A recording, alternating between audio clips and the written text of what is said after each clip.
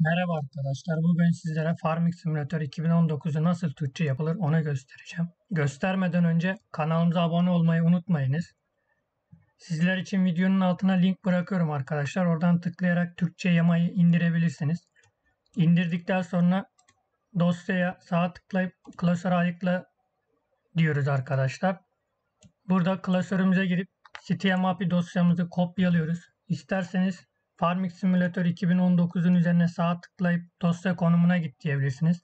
İsterseniz de dosyanın bulunduğu konuma kendiniz gidebilirsiniz.